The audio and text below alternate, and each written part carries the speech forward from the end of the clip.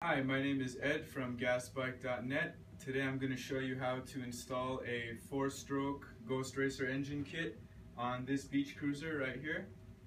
So before I get into it, I'm going to show you what parts come inside the 4-stroke kit. This is the 49cc 4-stroke engine. This is the jack shaft cover. This is a few of the belt parts. Throttle assembly, wide pedal crank, chain cover. This is the engine mount, 2.5 liter heavy duty gas tank, 415 chain. This is the automatic clutch. This is your belt for the jack shaft. This is your chain tensioner. This is a tool it comes with to adjust the tension on the belt. These are some hardwares for the engine and jack shaft. This is the sprocket hardware, and this is your 44 tooth sprocket. These are the tools that we're going to be using today to install all these parts. You need a chain breaker, a few different wrenches and ratchets, Allen keys, some Teflon for the gas tank, blue Loctite, a few different wrenches, Phillips screwdriver, flathead screwdriver, preferably an impact wrench, and also a drill to drill a hole. The first thing we're going to do is install the rear sprocket onto the rear wheel. You have to remove these screws in order to get the coaster brake off.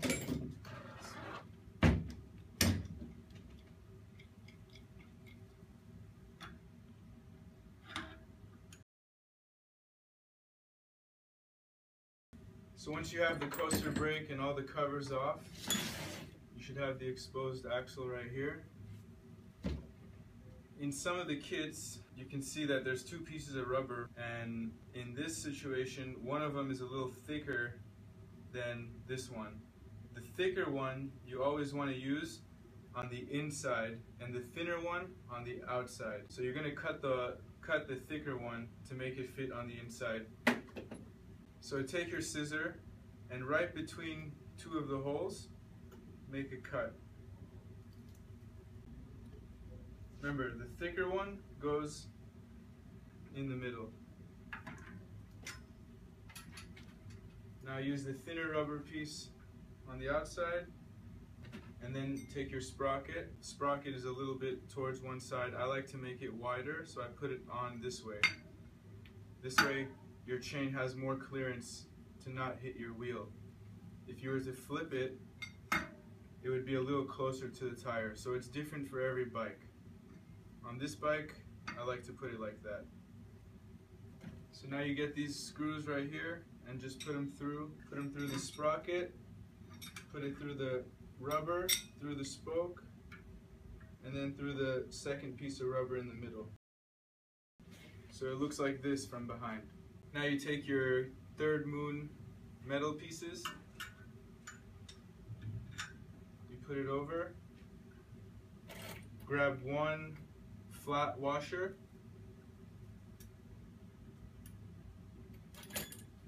one split lock washer,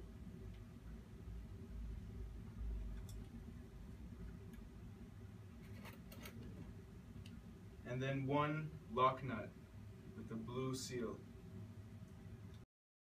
So for now we're just going to make them hand tight until we have all 9 bolts installed.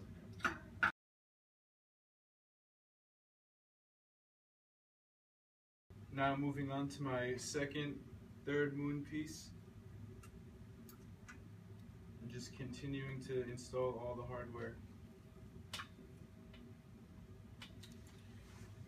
Okay, so before you start tightening down all the bolts, you want to make sure that the sprocket is right in the center of the hub. So try to line it up as best you can, because if you don't, your sprocket will be off center, and that'll cause your chain to fall off.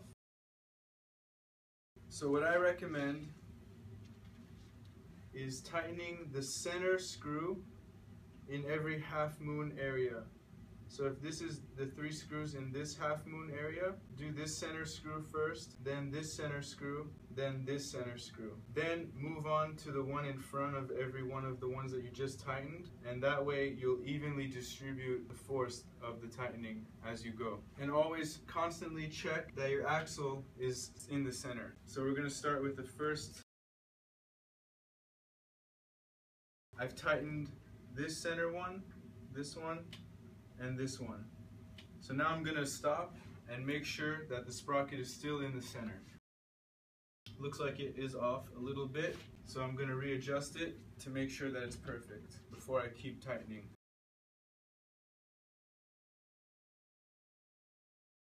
Okay, looks like it's right in the middle, so I'm gonna continue to tighten all the screws. So now remember, we're gonna tighten the screw right of the one I just did tighten. Still looks like it's true, so we're gonna continue tightening.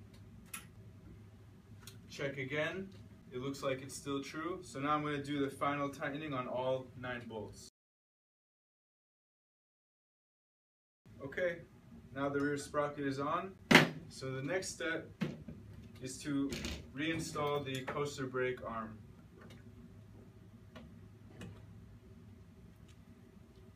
So in this situation, we're having a little problem with the coaster brake hitting the bolts right here. So what we have to do is bend the arm from here and then bend it again right here. So this part ends up right in the same place as before. We're gonna do this with a vise. So you put the brake arm on, put your washer back, the bigger nut. And the easiest way I found to tighten it is just like this. Put it up against the table and tighten it like that. Make sure it's nice and snug, and then you're done. Just add the next bolt back on and you're ready to mount your wheel on. Make sure that when you go like this, there's no play. As you can see right here, we have some play, so just tighten it up just like that. Just a little bit until you don't feel that it has any play anymore. So now reinstall all the parts so we can check again if it's tight for sure. Usually the screw goes in that way, but since we have this chain here, I recommend putting the screw in from the inside so there's more room for the chain. So the nut is going to be on the outside. Once you have that tightened, at least by hand, you can go back and start tightening the wheel.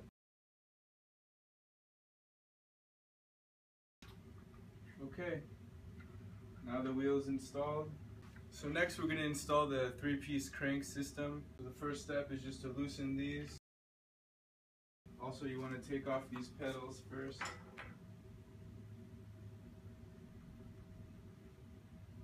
I'm going to take off this chain cover so I have more room. So this is the centerpiece of the 3-piece crank that we had to buy in order to install a 3-piece system into this bike. So I'm just going to go through how to install this. You're going to put on these pieces onto one side. Put the bearing on like that. And then as you can see, it comes with these bearing holders, but the bike already has them in there. So I'm just going to reuse these. You take this with the bearing loaded and just put it straight through there. Now I'm going to take the other bearing and nut, put the bearing first, and then the nut. Now I'm going to use my wrench to just tighten down these bolts. We'll get them tighter once we have the pedals on. So now this is the second and third piece of the 3-piece crank.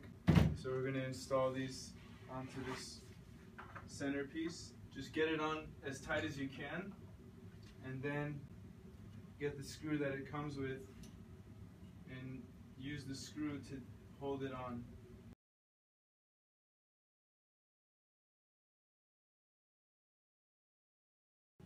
Make sure you tighten this as tight as you can. Now that we have this on, we can use it for leverage to tighten these big bolts back here. Now we're going to install the second crank arm. Now remember, if this one is up, you want to put the next one facing down.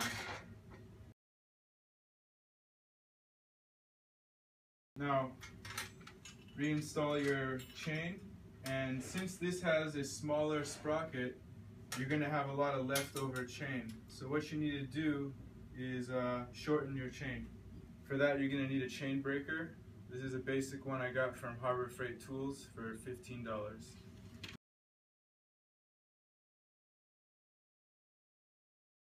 Okay, so now that we got the wide pedal crank on and we shortened the chain, we're ready to move on to the next step. We're going to install the metal engine mount. So first, just take off your bolts. You want to do a mock-up of where the engine's going to be. So the process is you're going to install this first. You're going to put it here and figure out where it's going to be. Once you tighten these screws down, you're going to loosen these 4 screws, take the silver part of the bracket off, and mount the engine to it. Then you're going to put the whole engine with the silver part back onto the bracket. So let's get started. You should always try to do a mock-up of how everything is going to be before you start tightening it down. I'm going to place the engine on top of it. This is a pretty big bike, so obviously we have a lot of room for everything, and that's where I'm going to have it resting in its final position. So now I'll just take the engine mount off, and remember, we want this to be a little that way for this particular bike. So we've tightened down the engine mount, and as you can see, the mounting surface is flat. You never want it to be lopsided, because that'll cause your engine to not be properly lubricated. Now that it's tight, we're going to start removing this part of it so we can put it onto the engine. So we're going to use these black Allen keys, Allen bolts, with 1 split lock washer, and then 1 of these big washers. And then you're going to get some blue or red Loctite. Put just a little bit on the threads and put it inside.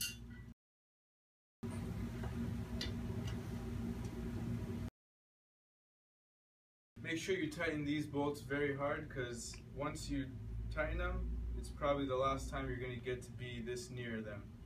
They're pretty hard to get to in the future. So make sure you lose Loctite and tighten them very well. Okay, so these are the original screws that were holding these pieces into the silver piece. So I'm just going to put some Loctite on every one and reinstall them. Okay, now these 4 bolts are hand tight. I'm going to do a mock-up of the engine before I re-tighten them all the way.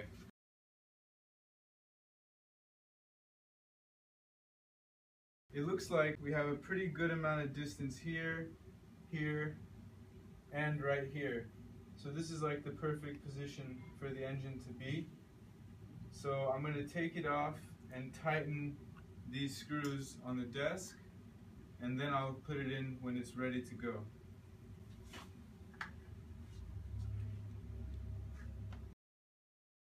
Now the engine is ready for the final installation. This is something very important. Before you do the final installation, you have to remember to add oil to the engine.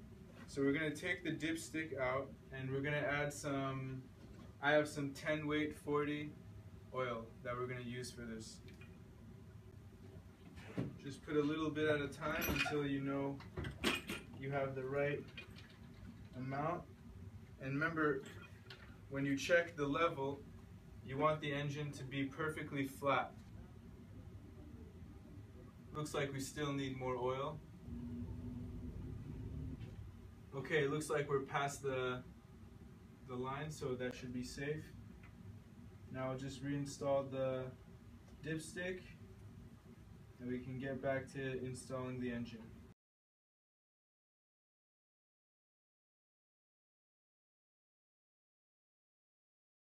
Now that we have the engine on and it's mounted tight, we're ready to move on to the next step, which is going to be installing the jack shaft system. So this is the jack shaft plate, and this is the gear with the belt, and this is the automatic clutch.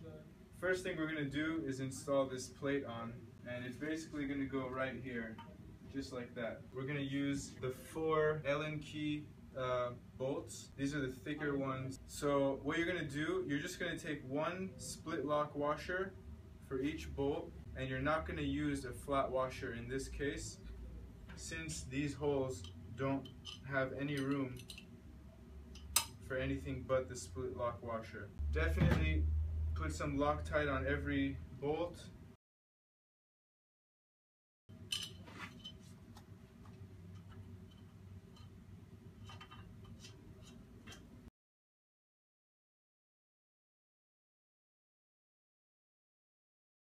Okay, now that you have the plate on, the next step is to install the automatic clutch. We're going to start to install the clutch. So this is your automatic clutch. There's one part that's flat and another part that has this cylindrical piece that sticks out. You want to put the cylindrical piece facing out. So it's going to go right on, just like that. Next, you want to install this little square piece of metal, which is called a keyway shaft. You're going to install this into the slit right here, and basically that little metal makes it so the clutch doesn't slide on the shaft. Next, we have the clutch bell and this little copper colored piece right here. What you want to do is put a little lubricant on this piece, and this will help you out in rolling the bike in the future. Just about that much is fine. You insert it into here, and that's going to keep everything lubed up so you can roll the bike a lot easier. So now you take the screw, put it in here, and then install this onto the bike. Once you're done, you want to test it by turning this and making sure that the clutch doesn't turn with it. That's how you know the lube is doing its job. Once it's doing that, you can go ahead and tighten it all the way.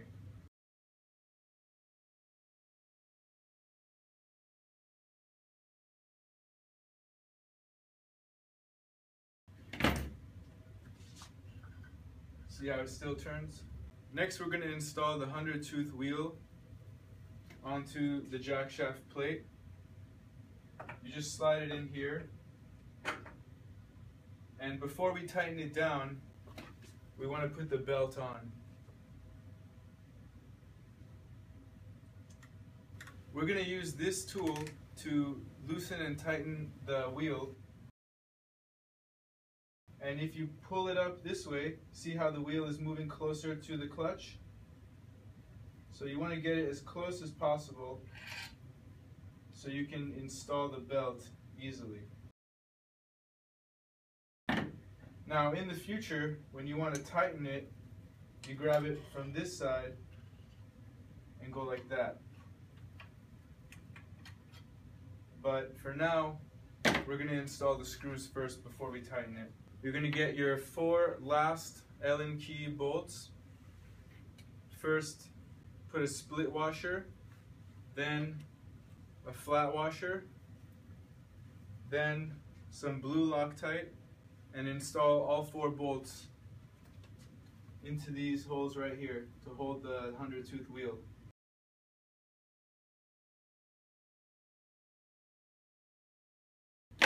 In the beginning, you just want to have them hand tight.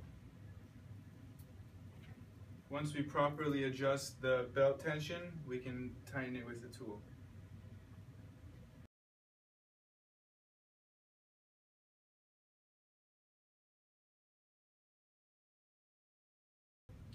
Okay, so now that these 4 bolts are hand tight, I'm going to use the tool to properly adjust the tension in the belt. This is a little too loose. This is actually pretty good. You see I have about a 1/4 inch of play in the belt, and if I go like this, it's still easy to move. If you tighten it too much, you'll notice that when you try to do this, it won't move as easy, which is going to make your bike a lot harder to roll when you're just trying to walk the bike. So this seems pretty good. I feel a little bit of tension. I'm going to go ahead and start tightening the bolts right there.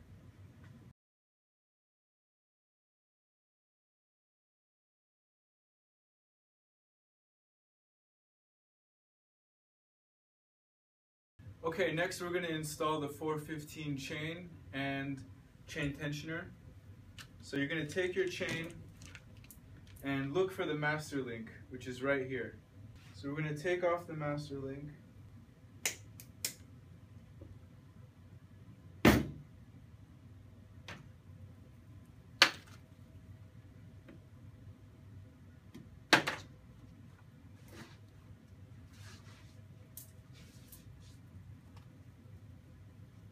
And then put it onto the gear, and you can turn the gear to get it to go through.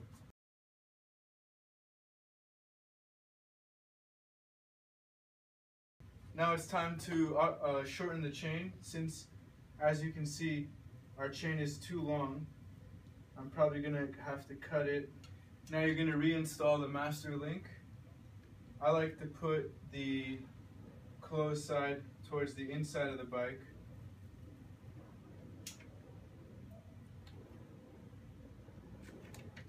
Put the flat piece on. And listen to this because it's kind of important. The direction that you install the lock piece is important. You always want to have it feed onto the sprocket with the round side first. So if the wheel is going to be turning this way, you want it to be installed like that.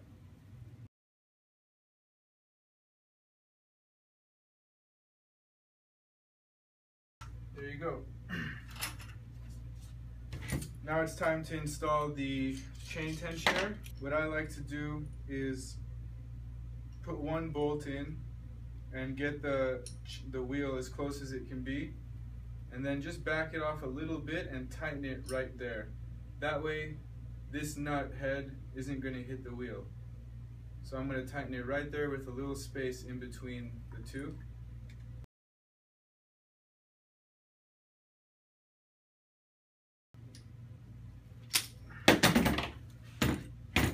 Now install the two bolts, just like that, and put this on the inside.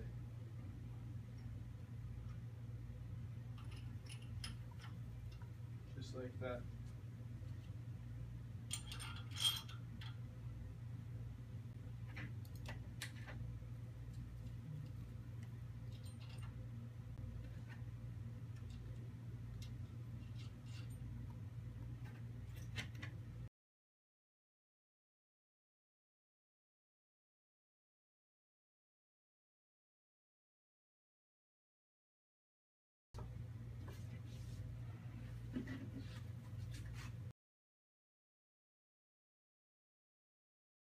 So I've tightened this just enough so it wouldn't move, and now I'm going to align it with the sprocket.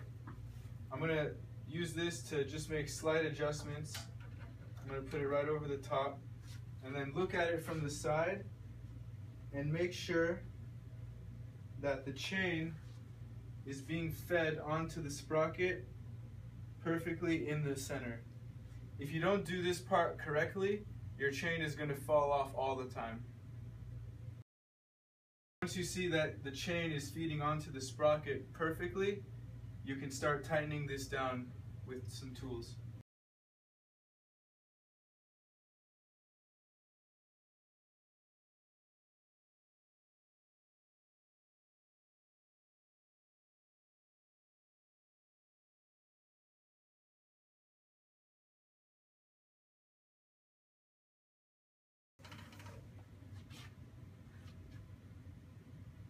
Perfect. It's okay to have not much slack in your chain because it's going to stretch out a lot the first 10 miles you ride it, and eventually you're going to have to tighten this by lifting up this whole wheel. Next thing we're going to do is install the 2.5 liter heavy duty gas tank. First thing is to get your petcock, put this red washer on, and what I like to do is to wrap it in some Teflon so you're sure it's never going to leak. Now that you have a good layer of Teflon on the petcock, you can install it into the gas tank.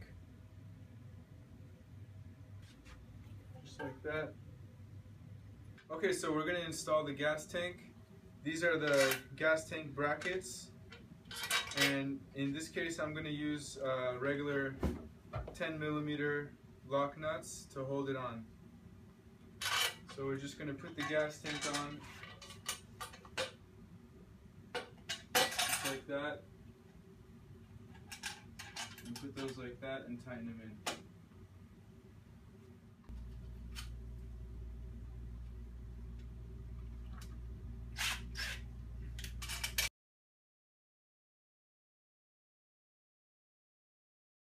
Now we're going to install the fuel line and gas filter. If you look on the filter, there's a little arrow that shows which way the gas is supposed to flow through. So in this filter, it's supposed to go through that way. So I'm going to cut the gas line in half. Make sure you have a clean cut or else it'll break in the future. And put one side onto the filter, and now another side. And since direction of flow is supposed to go down this way, we're going to put this side on the gas tank and this side on the carburetor. So onto the carburetor. Now we're going to install our 9/16 thread pedals.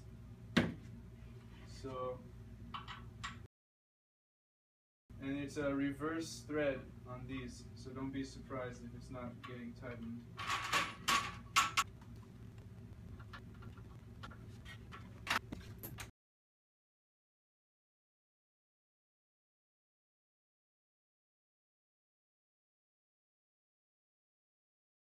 Okay, now we're going to install the Ghost Racer transmission cover. There's 3 holes right here, and those are going to go to these 3 holes right here, and we're going to use these gold Phillips screws. Now for the back side, there's a hole right here, which this bracket is going to go in like that, and this end of the bracket is going to get put on the transmission. There's a hole right here that will hold this. So let's get started.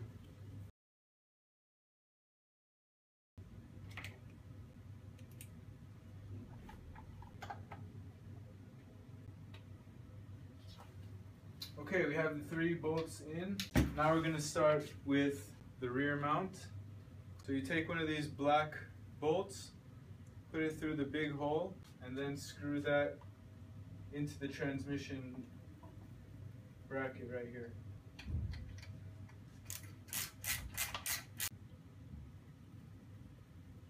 Okay, now as you can see, I turned the bike around so I can show you how to install the throttle assembly and kill switch.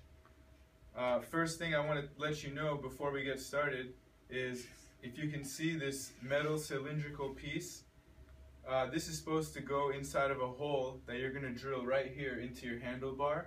The point of this metal piece is, once it's seated into the hole that you drill, it's going to prevent the whole throttle assembly from turning when you press the throttle. So let's get started on installing this. First thing you want to do is take out the screws and disassemble the whole piece. Once it's all apart, get your throttle cable.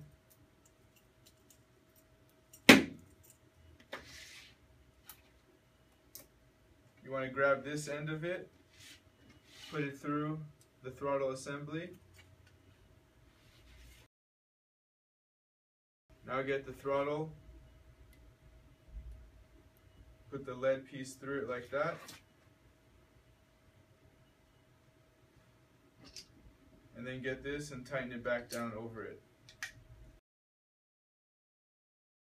Only tighten the screws a little bit so you can slide it over the handlebar. So now this is ready to go. We're going to drill the hole into our handlebar. Just get a drill. Okay, now that you have a hole inside your handlebar, you're going to take your throttle assembly and slide it over.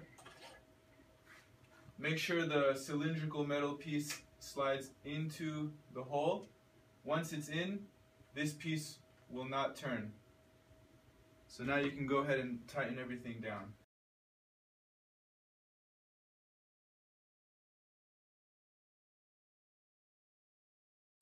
So since I have a lot of extra cable, what I'm going to do is run the cable around the seat post and then into the carburetor, just like that.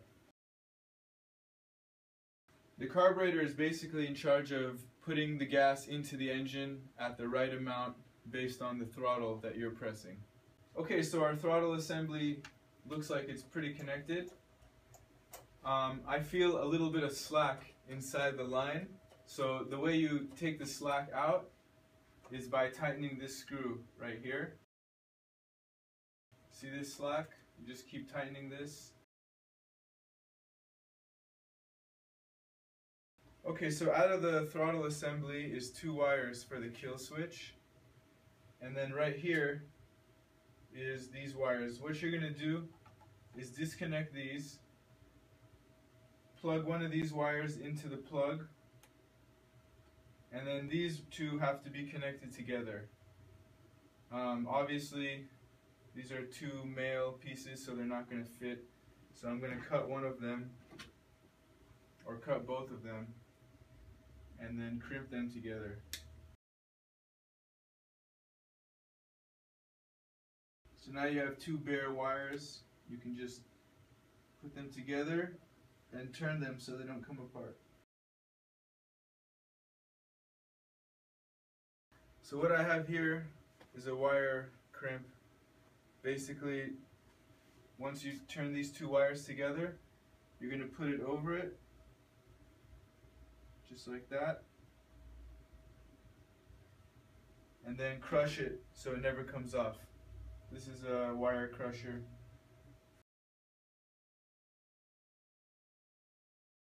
Now that you're done, you can put a little tape on it just to make everything sealed. Some regular black electric tape works perfect.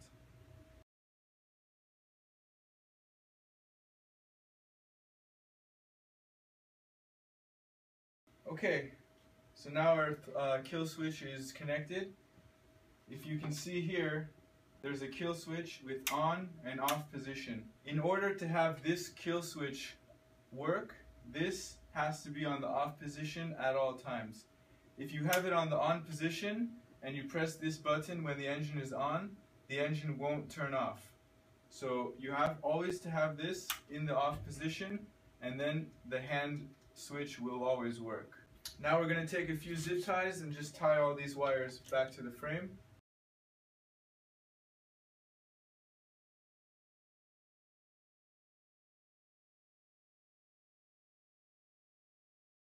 Alright, now we're going to put on the other handlebar grip. So just use the scissors or a knife to cut off your original one.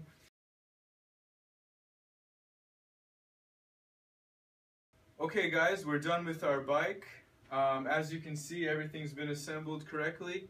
Before I leave you, I want to let you know that I highly recommend that you install front and rear brakes on your motorized bicycle, and I'll see you at the races.